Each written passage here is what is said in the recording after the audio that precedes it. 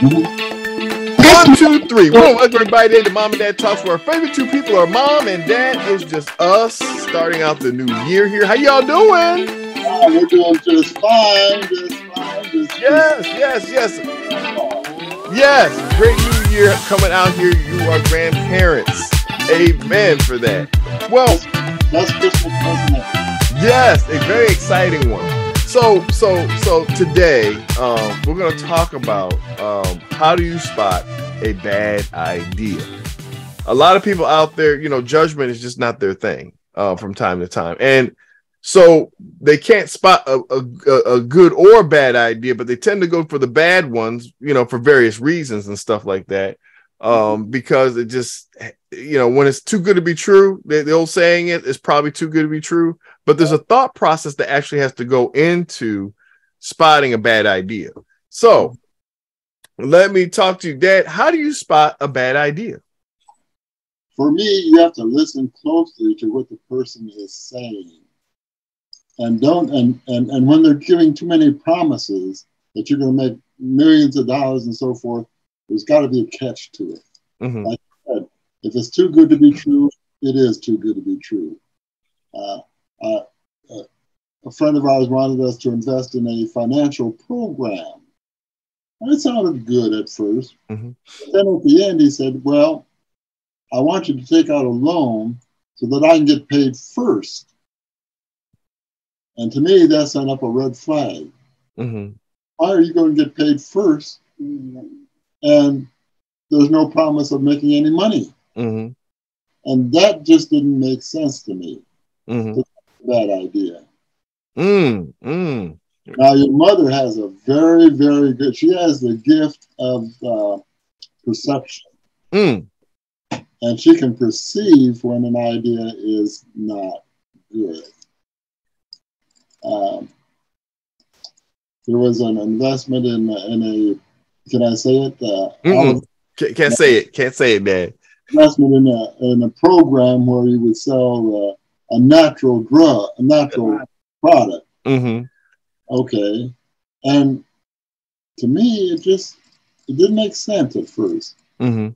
My brothers were in it, and all the church members were in it, and it just didn't make sense. Well, lo and behold, this came out in stores, and people could buy it much cheaper in a store than they could from us. And all I can say is thank you, Lord. Thank you, Lord. And for a lot of people, for me, when people come at it, everybody's always trying to say, hey, I see people, so I want to get you to do something for me, right? And realistically, when it doesn't reciprocate back to you getting a benefit, that's a sign of a bad idea. Mm-hmm. But it doesn't reciprocate in the standpoint of, hey, you know what? This also helps you because, people, oh yeah, they make you dream of riches, they make you do all this stuff. They get into your senses and say, man, don't you want to be rich? Don't you want to live like this? Or, I got these famous people that work under me and stuff.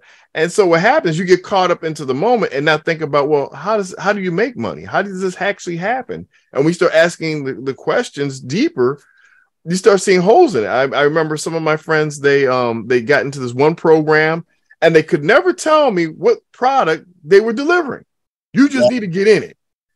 And I'm just like, well, you need to come to the thing to understand it. Well, if you can't explain it to me, then I'm not going for it. Because if you can't do it, this other dude you're trying to get me to is probably not going to get me to. And like I said, a lot of pyramid schemes out there, and some people get into them. Some people, whatever the case may be, some people make, but majority of people don't become rich off of it. There's a reason for that. And so, like I said, being able to spot that, there's nothing wrong with working hard and getting an honest pay for what you do, right? Your gift makes room for you if you develop your gift and you make sure that, you don't cast your pearls before swine with that gift. And generally speaking, it makes room for you and you'll stand before a great man and it takes care of you. And save your money. The fastest way you can probably even make it, folk, is that, save your money up and invest it in things that actually make money for you. What do I mean by that? Ramsey has a great program and he talks about that. And I think people need to get that program and look at it. It's been working for people all the time. I know I looked into it and folk, you know, I put my stuff in with money markets and all that other stuff. But, you know, I started to do stuff just for myself and realized, you know what, at the end of the day, I was just investing in companies that I bought from. Very simple. Companies that said they're going to be around for a long time, and it's doing well for me right now. Praise the Lord. And thankfully, Mom and Dad, for giving me their seed money to do that. And it's panned off. I just took Warren Buffett's philosophy. If it's a company that you can understand and what they do, and you know they're going to be around for a while, why not invest in it, especially if they give out dividends?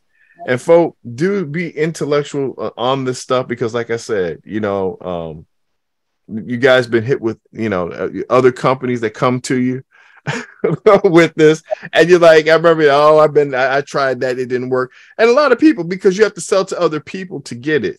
And anytime you have to do that, you know, generally speaking, you know, unless you have a product or unless you like selling, you know, I guess that's just my personal opinion. So I remember there was a person that wanted us to invest in a liquid that you put in your car that would guarantee you 5 more miles per gallon. Put in your gas tank, you get 5 more miles per gallon. And I started looking at this, and I said, you know, that liquid looks familiar. It was cooking oil.